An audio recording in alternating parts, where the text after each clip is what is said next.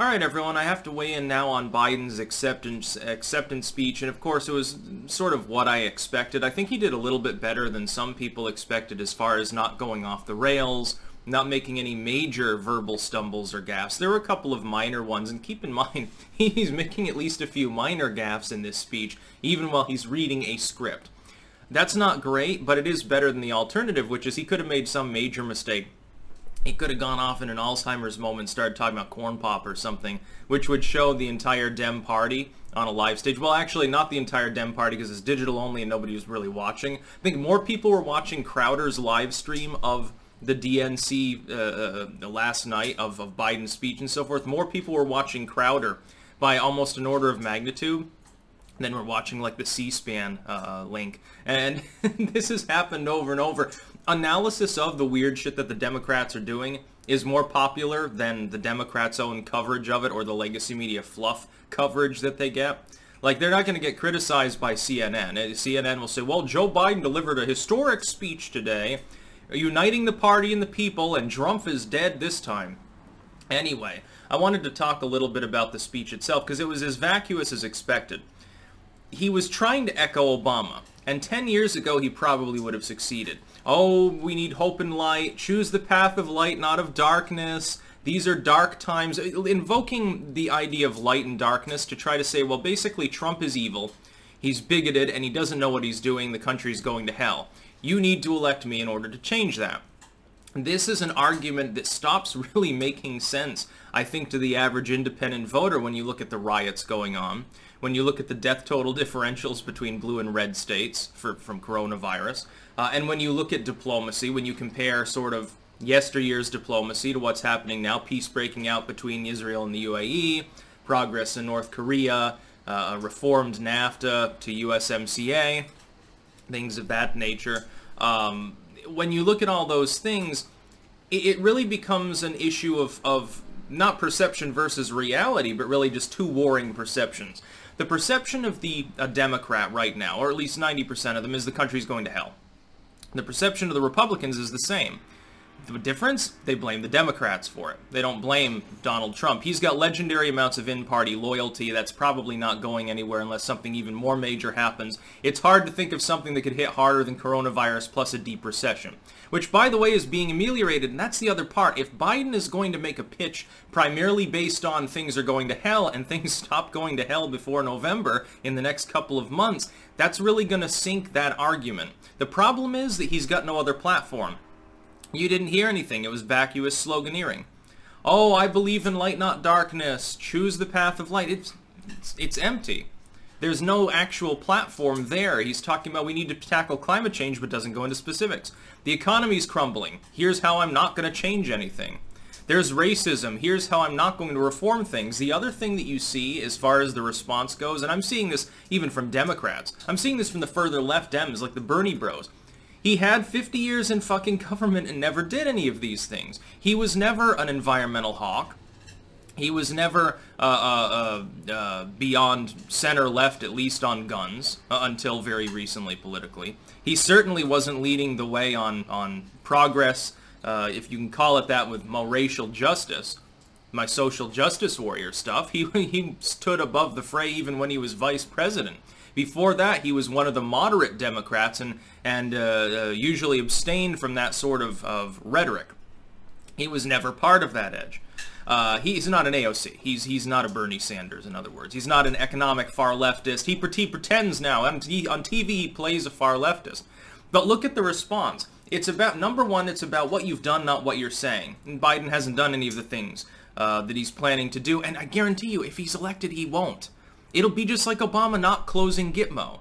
It'll be like Trump not locking her up. Presidents say a lot of shit on a campaign trail that they don't intend to do. When Trump gives his acceptance speech, he will lay out some ideas for what he wants to do. If re-elected, he will focus on 2 or 3 of them and ignore the rest. Presidents always do that because you're trying to appeal to a large group of people to try to get voted for.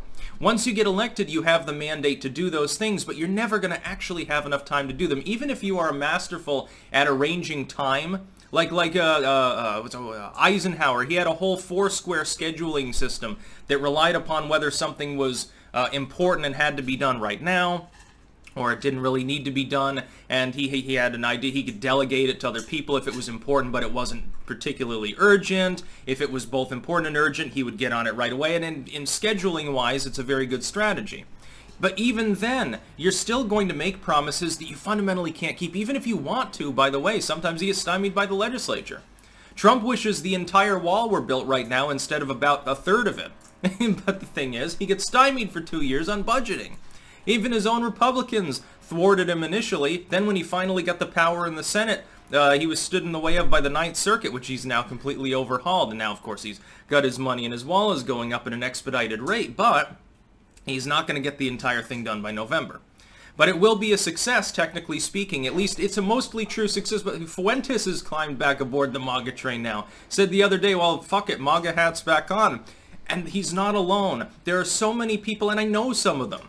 There are people that are either, they're further right and they didn't like that Trump sort of dragged his heels in their mind. Of course, I've explained why that's not true. They didn't like that the wall wasn't built.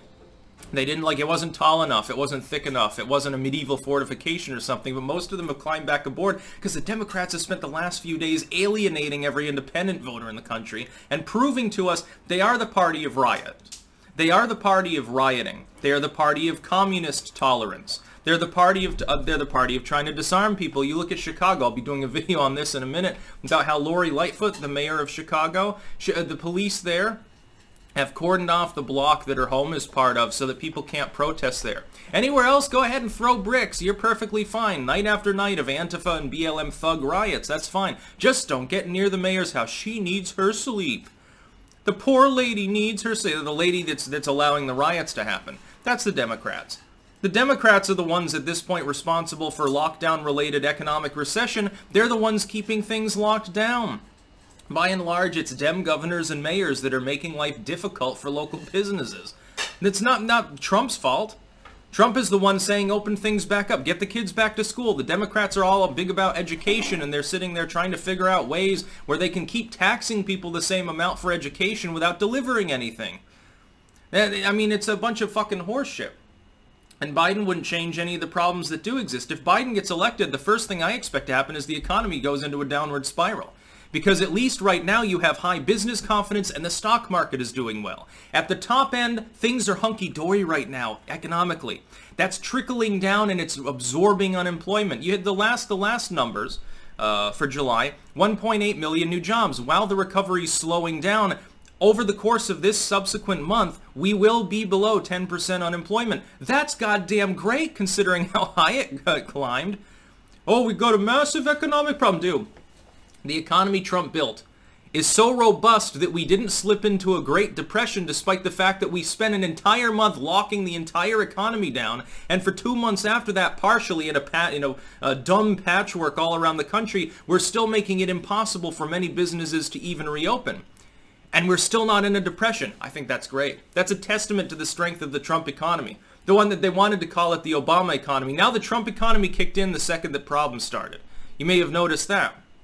Essentially, what Biden's platform boils down to is Trump is responsible for all the problems in the country. The problem? The Democrats haven't offered any pragmatic solutions. They're still talking about my Green New Deal. Oh, damn, fuck it. You're unemployed? There are riots in your city? That's fine. We're going to take more of your guns away, tax you more, and we're going to ban cow farts. That's what the Democrats are doing. And it's not hitting a chord with the independent voters. I think that they are perilously close to alienating most of the independent core of the country. These people are still, jury's still out on who they're going to support. You'd think, let me ask you this, if they were sold on Biden, wouldn't they have already fucking jumped aboard now, considering the problems that are going on? They're not going to blame Trump. In the end, they're going to blame the Democrats, I think, lopsidedly. In the end, I think even center-left voters will abandon them. And Kamala Harris doesn't help either. Kamala Harris is not a great debater. The debates are coming up fairly soon. She's got a long track record of being a virulent, vicious attack dog prosecutor, of being a high-tax, moron senator. That doesn't really add that much to the presidential ticket as far as Biden's acceptance speech goes. It hits the right notes for the core fan base of the party, but the problem is those people have low enthusiasm, and so he needed to also energize people. There's no energy here. This was almost a conciliatory style of speech. What he needed to do was go full attack dog mode and amp up the energy. The problem, when Biden attempts to do that, he says dumb things. He starts saying things that pop into his head that he's not reading off the teleprompter. That would fucking sink his presidential ambitions. I fully expect that during the debates, you're going to see Trump antagonize him over and over, and eventually Biden will crack and take the bait because he's not going to have a teleprompter in front of him. Unless, of course, they manage to get us all conned into accepting a debate style that's digital only, in which case Biden will be in his office with his bunny slippers on, and definitely he'll have 2 wires, 1 in each ear, and he will definitely have notes in front of him. That's about all. Peace out.